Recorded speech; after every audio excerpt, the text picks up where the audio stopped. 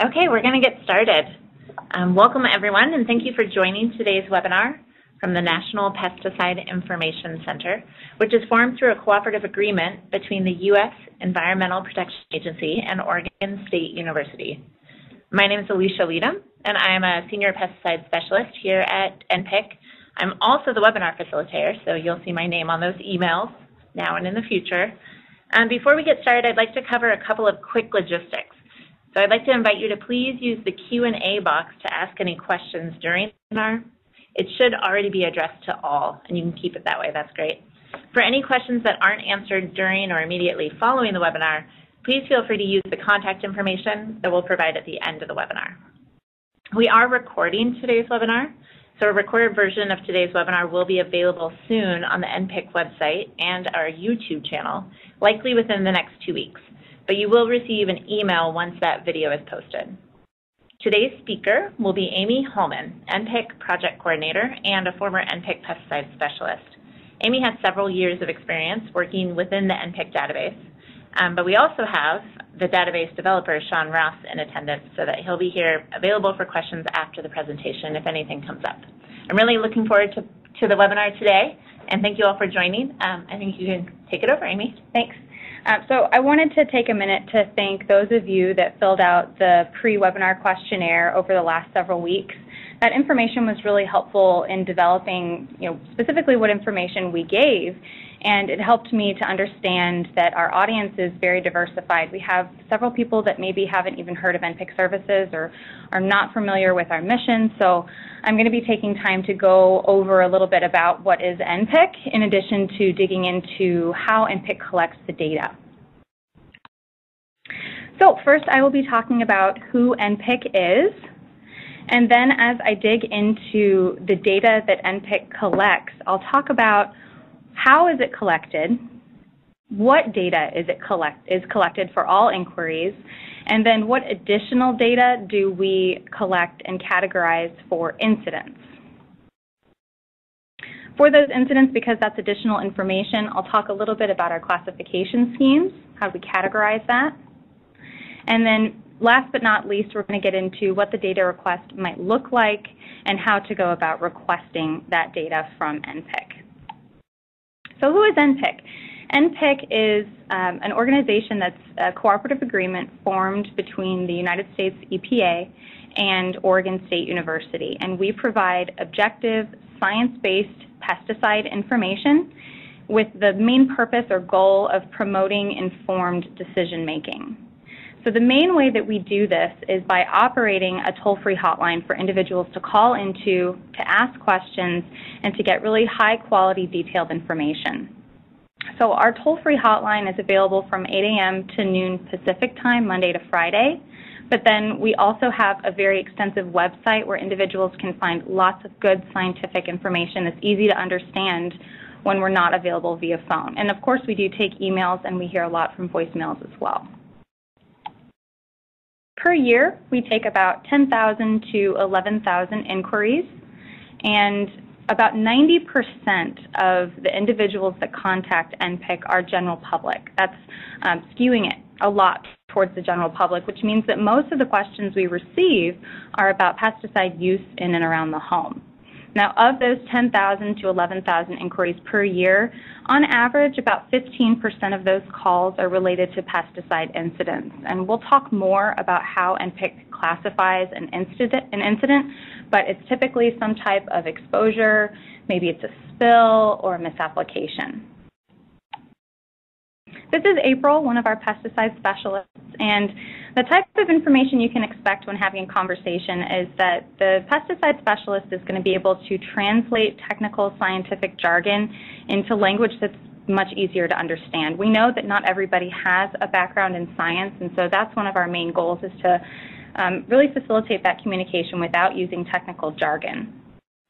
We also understand that sometimes NPIC is not the only or best resource in an individual's overarching conversation about their situation. So we have an extensive database that we have maintained with state and other local contacts so that individuals can find that information when we're not available, or we're able to explain these resources to them over the phone and point them in the right direction.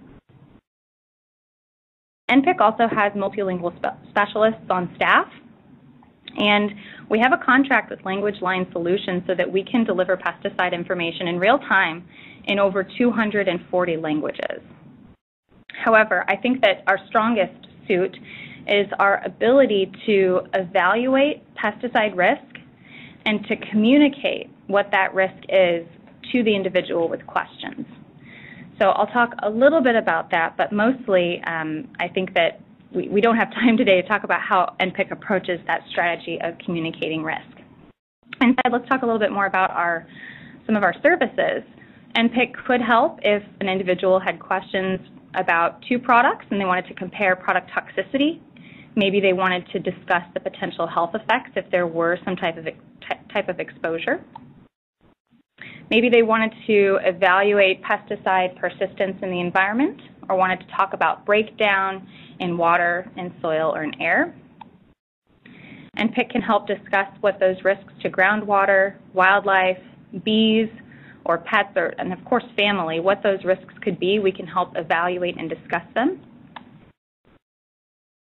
We may be able to provide general label guidance, and I want to qualify this a little bit because if an individual isn't sure, how to find the pre-harvest interval on their product for applying it to a garden, that's general label guidance where we can talk with them over the phone, point them in the general direction on their language where to look for that pre-harvest interval, explain what it means.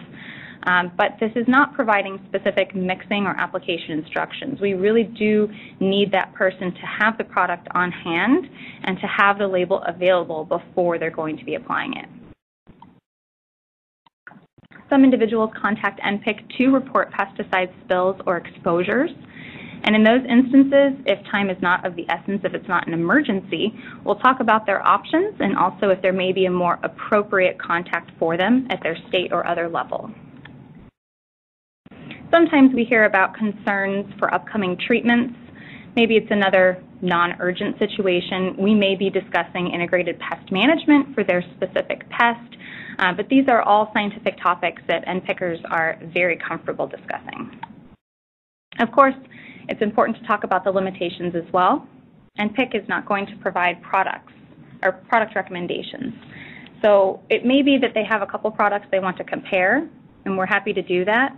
Unfortunately, we're not going to make a specific recommendation for their situation or for their pest. NPIC specialists do not have medical training, so we're not going to provide medical advice or any type of diagnoses. Now, it's confusing to some individuals because they may think that because we're giving health information about what's listed in the literature, that can equate to a diagnosis, but we're very clear about our boundaries and we're just providing scientific information. Like I mentioned before, NPIC will not provide specific mixing or application instructions. If an individual doesn't have the label or is having a hard time understanding their label, that may be better for the manufacturer, or if it's a professional, it may be better to talk to the state lead agency. This is a surprising one, but I have had to answer this question many times. NPIC cannot provide legal advice, nor does NPIC have any regulatory or enforcement authority.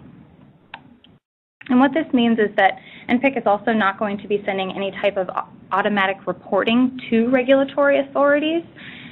By policy, NPIC does not collect personally identifiable information. What that means is that it's anonymous information we collect.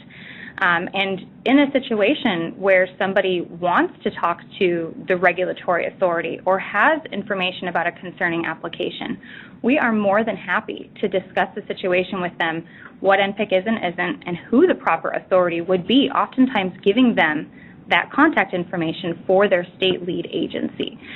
So we do very careful work to explain the role of the state lead agencies and other offices, and then we give them the contact information so that it's a first-person contact between them and the agency. So just very briefly looking at that one most popular question we get from our callers, is it safe? This slide is meant to summarize our conversation around safety versus risk.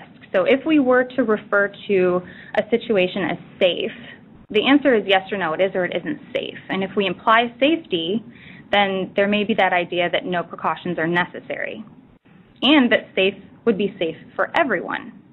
Now, while this is very easy to explain, it isn't very accurate, and it doesn't help prevent possible exposures a lot of times. So instead what we talk about is risk.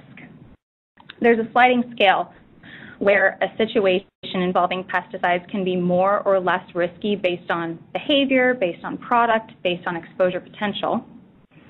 But there are always some precautions that you can implement to help reduce those risks. Also, we understand that risk can be higher for certain individuals. They may be having predisposed conditions that make that risk higher for them. Unfortunately, this is a lot harder to explain. So if you take one thing away from this conversation about safety versus risk, it's this. If you give the impression of safety, it can potentially lead to careless behaviors or a lack of vigilance, and that in turn can increase risk. Now, because of this, it means that every time we have a conversation about using pesticides or being present around pesticides, we're always going to provide actionable concepts that an individual can take on themselves, some of these precautions that they can help reduce their risk in that situation. NPIC's website, I mentioned this earlier, is one of our best resources, especially if we're not available via phone right away. Our website is over 700 pages in English and Spanish. It has lots of great educational publications. Lots of topics are covered about pesticides and various topics. But I think one of my favorite parts is our local contacts, this map in the lower right-hand corner. When you're on the web page, that map is pretty obvious. And it allows individuals to find contacts for various agencies in their state and maybe even on a more local level, maybe on a county level. It's got thousands and thousands of contacts for the United States, and so I would emphasize this as one of our resources, but also encourage you, if you're listening today, to check out the tool, and if your organization is represented and there is contact information provided there, please check and make sure it's up to date and correct, because we are trying to keep that as up to date as possible, and if there's ever a mistake, we would be happy to make that update to make it correct. So on our website, like I mentioned, we have these educational materials, and they can vary from videos to infographics to fact sheets. But what we're doing is we're taking the information we're hearing from our callers and from our inquirers, and we're leveraging that to create new publications based on what they need or based on what they're saying. So just as an example, here are a few of our fact sheets. We have, I think, over 40 active ingredient fact sheets, plus we have topic fact sheets. And these, again, are written for the general public. They're written in a non-technical manner so that even someone without a scientific background has an easy time reading them. I would encourage you, if you deal with specific active ingredients in your line of work, and this is something I talk to pesticide applicators about, if you'd like, you can have these either saved in PDF or print them out and have them ready to hand out when needed, or if you have a public event coming up as well. Okay, so now that we've talked about who NPIC is, let's talk a little bit about the data that we collect.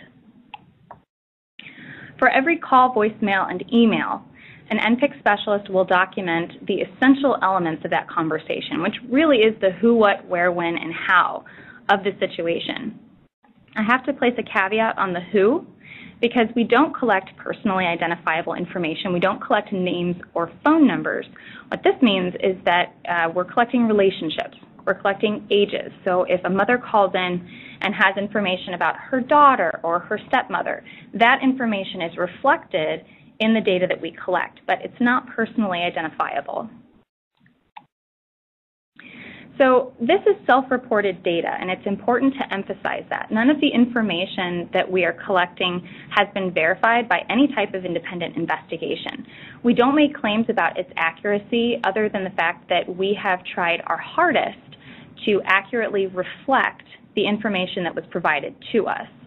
So if an individual reports something to us, we like to act as a pane of glass and reflect it as closely as possible to their report. We're categorizing all of these essential elements of the conversation into a custom database, which I'll refer to as the PID, but it stands for Pesticide Inquiry Database. So the process looks a little bit like this. We have a caller who may speak to an NPIC specialist. the NPIC specialist will collect essential elements of that conversation on a log, and then they will enter that data into the pesticide inquiry database. And that's just a picture of what the interface looks like in the lower right-hand corner there. So there's three main types of inquiries that NPIC receives. One of them is informational. This may be general information about an upcoming treatment. Maybe they haven't even started their pest control policy or they haven't started anything yet, but they're wanting to know more information about pesticides. Maybe they're interested in learning about washing pesticide residues from produce, and this would all be informational. Another main type would be a pesticide incident. These are inquiries or reports where there's been an exposure, a spill, or some type of misapplication. And the least common, usually about 2% or less of all of our inquiries, these are other inquiries, and they're not related to pesticides. Sometimes they can be a little bit more than just a wrong number. Sometimes individuals aren't really sure about what they're asking us if we become a quote-unquote Ask a Scientist hotline, but we do our best to get them pointed in the right direction. Now, the information that's collected, it differs depending on if it's an informational inquiry or if it's an incident inquiry. We do a better job of collecting more information and requiring more information for incidents. And over time, the database has continually improved. What that means is that what we're discussing today, we're focusing on that data that we collect today as opposed to some of the minor changes that may have occurred over time. So for every inquiry, every time someone contacts NPIC, we aim to collect their location based on their zip code or state, and that is as specific information as we're going to collect for their location. Maybe we'll want to know the type of inquirer. That means, is it general public? Is it government or medical professional of some type? What kind of questions did they ask? Were they asking about health risk, regulation? Maybe they had questions about pesticide applications. What product information was relevant to that conversation? Could we collect an EPA registration number? Could we collect a product name, or at the very least, maybe active ingredients were specifically discussed? And what actions did NPIC perform? Did we provide a discussion of ways to minimize exposure, or IPM? Did we provide a referral? Maybe we talked about what referral, which appropriate agencies would be useful in their situation based on their question. And then it's also important for us to collect how that person found NPIC. This comes up a lot because we're seeing more and more that individuals are finding even our phone number. They're finding it based on websites online, and we ask that question to them. So this helps us know the usefulness and where we can focus our efforts for our website. I'm going to actually talk about some NPIC data over the next few slides. And this is all data from NPIC 2017 annual report. The dates aren't exactly calendar year for 2017, but I'll refer to it off and on as 2017. So this is some data that we collected about the type of inquirer or the profession of the person who contacted NPIC. Vast majority of the individuals that contacted us were general public in 2017, so that was about 90%. But this is important for identifying our audiences. We noticed, just anecdotally talking around the office, we noticed we were getting more and more calls from professional beekeepers, from apiaries. And so in 2017, we decided to add that as a type of inquirer, as something that we could track over time. And all of this data is available in our 2017 annual report that is available on the NPIC website today. So if you think that I'm going too quickly over some of the data, you're always welcome to go visit that annual report. Here's an example of our types of question that someone may ask when calling NPIC. These are guidelines that help keep specialist coding consistent across everyone. But also our top three questions are usually these same three: health, pest control, or pesticide application questions of some type. And you can have more than one question per call. So if you're looking at the data and you're saying we have double or triple the numbers from our actual inquiries for that year, that's why. You can have more than one type of question per call. This is just an example of a few of the actions that NPIC may code after a conversation. We may have sent outreach materials. We may have given a referral to an appropriate organization. We may have discussed risk reduction actions, and that can include talking about integrated pest management or discussing ways to minimize exposure. And so this is a list of the organizations that we may provide as references during our call. We may provide contact information so that the caller can follow up with some of these organizations.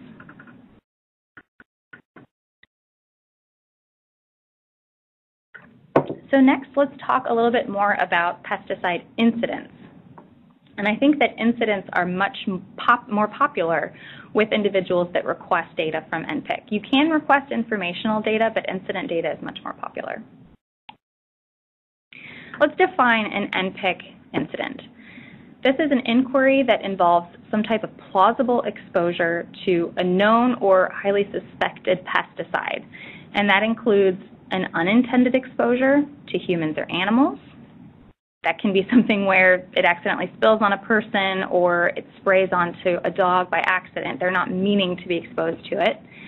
An intended exposure with an adverse effect, and this seems like a strange one because why would we intentionally be exposed to pesticides? But there are pesticides like insect repellents where we do intentionally expose ourselves.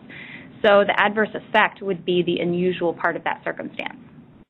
There may be a spill or a misapplication.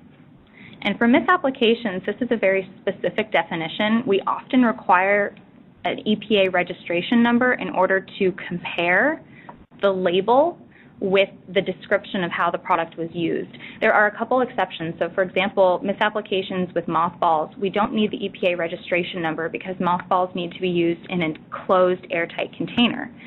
So instead, what we're doing is we're basically getting a good description of how the product was used, and then that helps us understand that it doesn't fit any uses for mothballs. Another example might be if an individual told us that they applied the product at 2 times the label rate. That doesn't necessarily require the EPA registration number because we're reflecting the information that they've given to us as clearly and accurately as possible. So in 2017, I mentioned that number, it hovers around 15%, but in 2017, our actual data showed that we had 16% incidence of all of our inquiries. So here's the additional information that we aim to collect for incidents. We aim to collect the type of incident. You can think of these as exposures, misapplications, spills, drifts. There are some more rare types of incidents like fire or industrial accidents, but like I said, they're very rare. We also aim to collect the entity or the type of entity that was exposed to the pesticide. This could be a human, this could be an animal, this could also be an environmental entity like plants, trees, a house, a structure, or a building of some kind. And then we aim to collect the location of the incident, and I'll talk about that in just a second. So if time is not of the essence, we want to collect a timeline describing the exposure duration, the onset of symptoms, and the symptom resolution. If time is not of the essence, we understand that sometimes it's an emergency, and our first priority is always to stop the ongoing exposure. We will also aim to collect the person or animal's age, their symptoms, and their gender. And then for animals, we aim to collect the species, breed, and weight as well. So here's a breakdown of those entities that I was talking about. In 2018, half of the entities that we heard about exposed to pesticides were humans, and that can include women, men, or groups of people exposed to the same thing at the same time, in the same way, with the same symptoms. For animals, we had mostly single animal exposures in 2017, but we did have a large amount of animal groups exposed at the same time and a small amount of wildlife. For the environmental entity, that's about 1/3 of our incidents. That's referring to the built environment, plants, gardens, a misapplication to a garden, that would be considered the entity there. And you can see the list on the left that shows the entities that we classify. Other is very rarely used. We recognize that sometimes not all entities can fit into our perfect categories. So for incident location, I mentioned that this is helpful for us to have on hand because if you look at the very top result, overwhelmingly, most of the pesticide incidents reported to us in 2017, 90% of them occurred in the home or yard. And on the one hand, that makes a lot of sense because most of the individuals we're hearing from are general public, and so most of the time they're spending it in their home or yard. But it's helpful because if you're in a state or an area where you're trying to get out informational leaflets or trying to establish an educational program for general public, you can dig into this data and you can find out more about how are the exposures happening. Are these mostly spills? Are these mostly misapplications? What's going on? And this location here is telling you that that's where most of the incidents are occurring from our data set. So what we also enter into the database is a narrative. And this isn't meant for you to specifically read necessarily, but it's to show you that for even a complicated incident, we strive to keep short, concise, and complete incident narratives. So this is entered into the database with the understanding that the information provided here in the narrative is the same information that's provided in the coding. And the idea being that a stranger could read this and would get the same coding if they had been trained on NPIC's coding scheme. So you don't necessarily have to be available to hear that caller to understand the coding as long as you have that narrative that explains each and every piece of it. It's got product information, should have location information, onset duration, and resolution of symptoms. All of that should be there. So how do we characterize the reported symptoms? Specialists will compare the symptoms and signs that they get from a caller to what's listed in case reports, books, or other parts of literature. And what they're focusing on are the active ingredients involved in this incident. So what we have created is something called a certainty index. This is our estimate as to the likelihood that the signs or symptoms someone is reporting, whether or not these are consistent or inconsistent with published materials. So we do use another code, definite, and that's when something is consistent and also we have laboratory results, blood serum levels, some kind of measurement to back that up. But as you can see, it's not a very common code. We usually have 1 to 2 a year, and in 2017 we had 0. So it's typically consistent or inconsistent for animals and humans. And there are a lot of cases where we can't classify a certainty index when there's no exposure, or when there's an exposure but no symptoms, when there's no active ingredient that could be identified, and if we're not sure whether or not there are symptoms for that individual. We also do assign a severity index based on how severe the symptoms are, and this is independent of the certainty index. We have asymptomatic, minor, moderate, major, and death for the severity index, and it's based on a couple sets of criteria for humans and animals. So for humans, this was derived from the National Poison Data System used by the Poison Control Centers, as well as the Incident Data System used by the US EPA.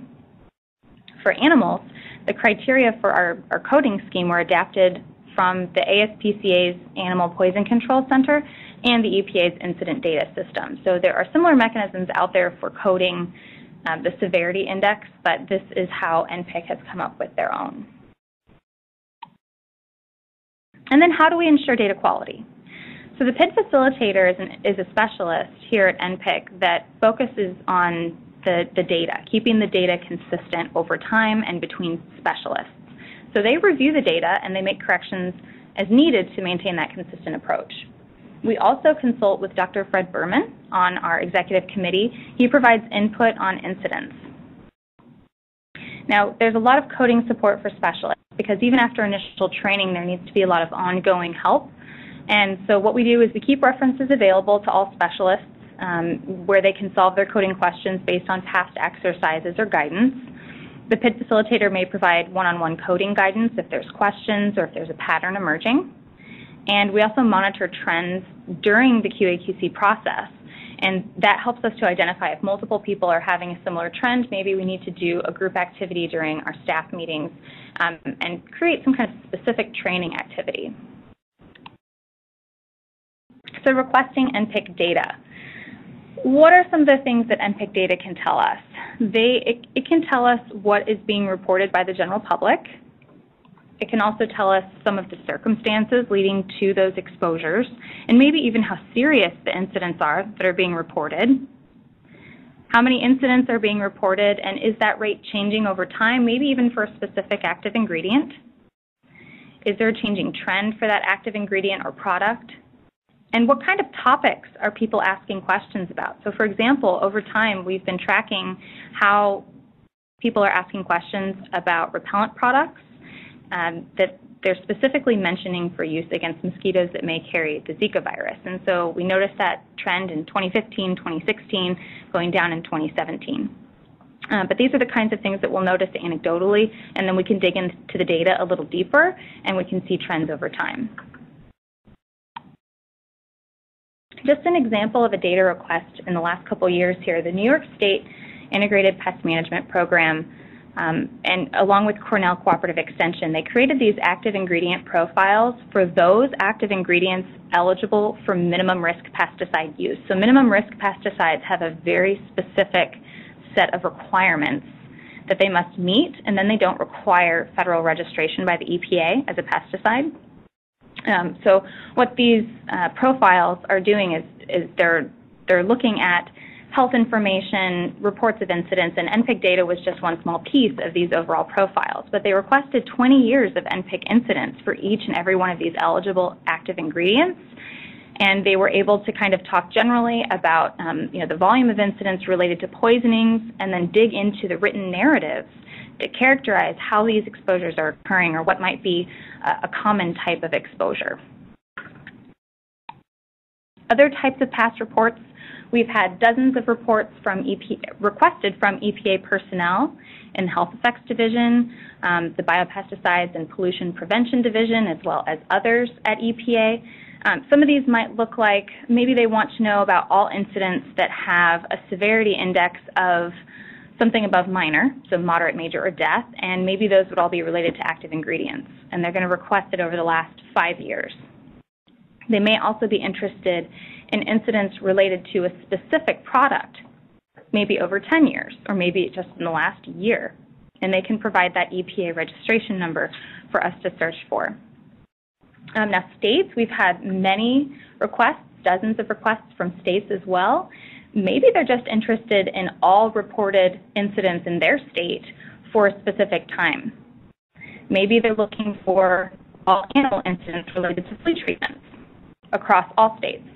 Maybe they're looking for all incidents related to active ingredient poisonings. And these are examples of actual requests that we've gotten from states for NPIC data. So what does it look like when we fulfill a data request? Any information that we collect about that report will be provided, but by policy, none of that information will include personally identifiable information, and that's because NPIC doesn't collect that PII. The data can be provided in one way by PDF, which essentially looks like one case narrative per page with some of that the related data included, but it can be more time-consuming to filter through the data that way if you're looking at a large set. Alternatively, we can also provide data in a .csv format, which could be viewed or sorted in Microsoft Excel or imported into Microsoft Access. So you can think of this data in a couple of different ways. One of the ways it could be maybe you're looking for counts. Maybe you want to know how many people were exposed to a specific active ingredient and reported ocular symptoms over these years, or something like that. So you're looking more at statistical information, and all of that data is provided to you. If you wanted to have both versions, you could have a PDF version and a spreadsheet version. Also, in the past, we found it easiest to create a custom format. So if that's something that's going to be helpful to you, we're definitely interested in helping you get the data you need. So let's talk more about who can request data from NPIC. If you are EPA personnel, which could include risk assessors, work groups, or administrators, or if you are a state or tribal agency, maybe another type of state agency like a Department of Environmental Quality or a health department, all of these offices can request data from NPIC at no charge, and the report will be in your hands within 10 business days. We understand that other individuals, other groups also would like to request data. For registrants, non-government organizations, or the general public, the process for requesting NPIC data is fee-based, and they'll have to do the entire process through Oregon State University's Office of General Counsel. If they're having trouble getting in contact, we're always happy to redirect you via the hotline. So we always encourage you that if you're not sure where to go, if you're not sure who to contact, just contact the hotline and we'll get you to the right place. So I have a little bit better, more specific contact information than just using the hotline as a backup. If you are EPA personnel, you can contact our project officer, Ana Rivera-Lupianes, and her contact information is there. I will end the presentation today on this slide when I'm finished, so you don't have to scribble down contact information right now. If you're with a state or tribal agency, maybe you're with a Department of Environmental Quality or a health department, you can contact myself, Project Coordinator Amy Hallman, or the Director, Jeff Jenkins. So let's look at a summary of what that data request process looks like. The first step is always contacting NPIC. Either you can use specific contact information, or if you're not sure, email or call our hotline. Oftentimes, it's helpful to discuss your specific data needs, to have a conversation, and usually that means phone call. But if it's really simple request, it may not require a phone call. I would like to know at that time if you're interested in a PDF or a spreadsheet or both. What kind of statistical or detailed narrative information are you looking for? And that report will be delivered to you in 10 business days or fewer. Any follow-up assistance we can provide, any additional data you need, these are all available upon request. And actually, we really encourage you to follow up afterwards because it helps us understand how our data have been useful and how you're using it. So one of the questions we received during the initial questionnaire prior to the webinar being developed was about professionals entering information into a portal. One of our portals online available for including incident information at any time, day or night, is the Veterinary Pesticide Incident Reporting Portal, or the VIRP. This is for use only by veterinarians and their staff or professionals in animal medicine. The information submitted to this online portal may be directly sent in its entirety to the US EPA. The data collected in this portal are not for targeted enforcement, and it is a separate set of data from the NPIC data sets I just was talking about. So there's no data quality control. Like I said, it could be submitted in its entirety as is without any vetting or QA/QC. I think it's an important tool to have available for medical professionals. However, if the individual was able to call in and talk to one of our pesticide specialists, the amount and type of data that we're able to collect over the phone is going to be much richer, higher in detail, and it's just going to be higher quality overall. So we usually encourage individuals to contact us through the hotline. But remember, this is a separate data set, and it's often a very small data set. Over the course of the year, it's often less than a couple dozen reports. Another online incident reporting portal we have is the Ecological Pesticide Incident Reporting Portal. This is for reporting adverse effects in the field to non-target entities like wildlife, birds, fish, plant, bees, soil, water.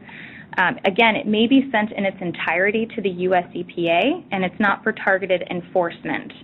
It's separate from NPIC data as well, and there's no quality control. So what's important to mention about these portals is that they don't overgo our normal QA process, and if any personally identifiable information is included, like in the ECO portal, that would be sent in its entirety. So we don't have the ability to withhold that information.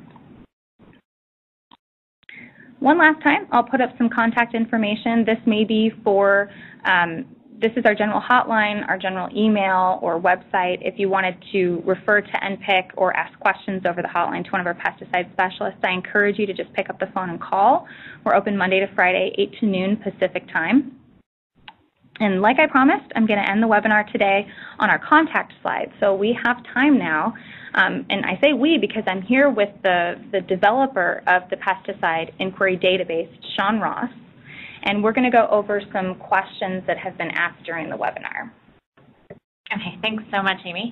I'm going to read some of the questions that we received, and then we can kind of all answer them as it seems appropriate. So the first question we got was, how does NPIC staff ensure callers understand the label when getting inquiries about pesticide safety? That's a good question.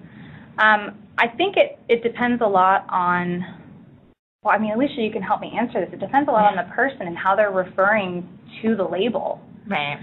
So if they're asking questions that imply they haven't read anything about PPE requirements, it's kind of a red flag for the pesticide specialist to ask them if they have any questions about what they're seeing on the label. Yeah, and a lot of times, too, when we're speaking to a caller and they have a product they're going to be applying, we'll kind of walk them through the label sections. So because we have access to the federal label, not necessarily state-edited labels, we'll say, okay, can you find the section that says precautionary statements? Or can you find the section that has the list of the pre-harvest intervals? What do you see listed there? And then we'll kind of step through each portion of it and help explain, different segments of it and how that relates to pesticide safety, the signal word or the precautionary statements and how those things are decided upon as well. So they understand kind of the background of that information on the label has a whole regulatory step it goes through to get there, and these are the things it means. Mm-hmm. And we generally ask, how are you intending to use the product? Mm-hmm. How do you want to apply it? And then right. that is where our conversation begins. Mm-hmm. And additionally, you guys have constantly are asking people to try to find the registration number for you on the label and have that conversation and try to get people to get that, so the active ingredient and registration number information. Yeah. Absolutely. Yep, because we're always trying to get some product information off the label. So it would be a big red flag if we asked for any product information off the label and they couldn't give us anything. I mean, it could also be a problem with literacy, but I think that there are several things that could cue us into that conversation. Yeah, hopefully that answered your question. Feel free to ask again if we didn't quite touch on it. The next question that we received was, how are misleading or false claims handled, and how are they separated from real calls to fake claim calls? Which is not something I think we've ever really come up with. I mean, we haven't been able to identify things that are false claims necessarily. And I think that that's outside of our wheelhouse, because our main purpose is to reflect the data as clearly as possible, understanding that it is self-reported data and that it hasn't been vetted in any way, shape, or form. So I think because we're set aside from any kind of enforcement, that we may be providing the correct information for the state pesticide agency for questions about enforcement, and then that might be their jurisdiction. Yeah, to kind of identify but it's that. not reflected in our data. It's a great question. I mean, if somebody is calling with kind of over-the-top reactions to things, or I mean, that would come out in the consistency. It would come out as being inconsistent to what's in the literature. But the report of exposure, we would not pass judgment on true or false report of exposures. Right, because we hear crazy things, and we want to document everything. Yeah, that's a possibility. So we kind of take people at their word. Yeah, and we have to. And we have to, yeah. How do you code the information if the caller used a generic name for a product, such as Roundup, but they don't provide the EPA number or specific product name? That's a really good question. For a long time, we were able to code Roundup with active ingredient glyphosate because all Roundup products had that active ingredient. More recently, we understand that Roundup has Safe for Lawns products that are not with active ingredient glyphosate, but the same name of Roundup. So if we know that a general name has every product with at least that one same active ingredient, we code that. But if it becomes known to us that there are multiple possible active ingredients, we reflect that uncertainty in our data, and we will include the name without the active ingredient. Now, let's say the specialist has a conversation because there's only 2 possible active ingredients. We'll code all 3 of those things separately, the name, active ingredient number 1, and active ingredient number 2, because we discussed both of those ingredients, and so we want to reflect that in our data as part of the topic of conversation. And the certainty index will reflect the symptoms mapping to those as well. Exactly. So if we have a case where there are symptoms and we're unable to identify the specific active ingredient, then we have an incident active ingredient unknown code.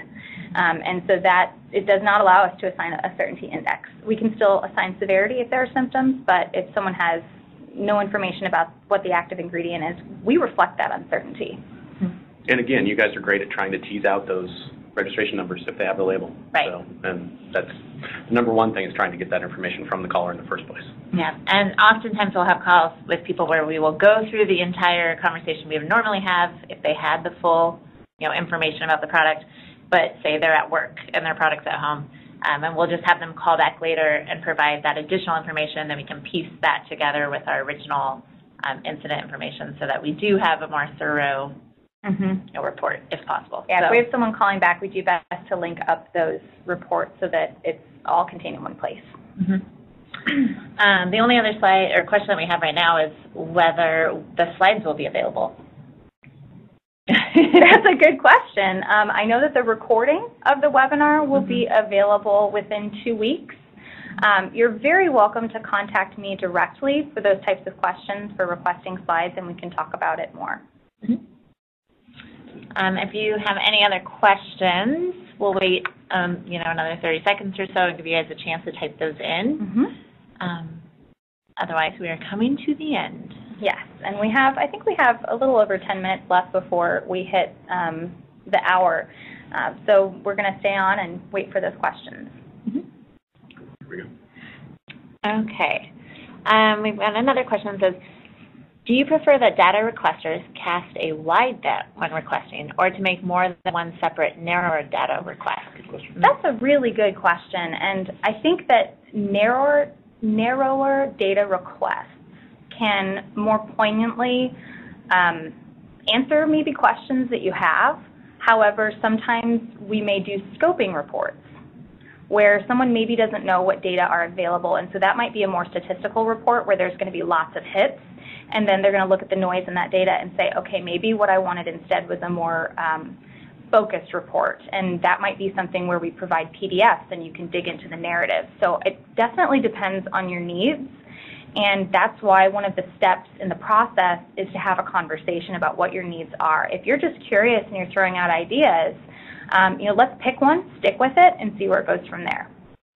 Yeah, and it's as the database guy, lots of people talk to Amy, and then she'll come to me and say, hey, somebody's interested in getting reports for the last 5 years in this state about this and this and this. What's that going to look like? And I can very quickly do just some counts, just some raw numbers of incidents in that state for this AI and say, hey, there are only 5 of these, right? Or there are 500 of these, and that can help inform that interaction and the final reports. So we can do some of those initial checks before doing a full official report, if that will help you guys get what you need. So and that may say, okay, well, let's do a combined report with multiple AIs, or let's pull one out that's smaller or whatever. So we can definitely do that, and that's you just want to talk to us about it, and we're happy to help however we can. Absolutely. Thanks for those really good questions. If you haven't tried an NPIC data request in the past, I encourage you to try that. But otherwise, we'll just hang around for a few more questions. Oh, there is. Yeah, we have one in the chat window here. That wasn't in the. Okay, looks like we have another question. So they ask, do you track whether a call and/or an exposure is occupational? If so, how is that documented, and what details are included in that data? That's a great question. I'm actually going to flip back through my slides quickly to some information about exposures. So if you see about halfway down, right before the accidents list starts, we do categorize occupational accidents, or occupational exposures, I should say. So these are exposures that occur while they're at work, that have to do with their line of work. So the number it's not as large as we have for the specific route of exposure, but we would code that in addition to routes of exposure, or in addition to any kinds of spills or misapplications that would occur as well. So there's nothing that would limit our use of that occupational code. Okay, no other questions yet. We'll leave everyone just a couple more minutes. If you're leaving us today, I want to thank you for joining us for the webinar. The recording will be posted within 2 weeks, and you will get an automated email notifying you that when it's available. Okay, I see we're losing people, so again, thanks everyone. We're going to go ahead and end the webinar now. And if you have any questions, please don't hesitate to reach out and contact NPIC or me personally. Thanks.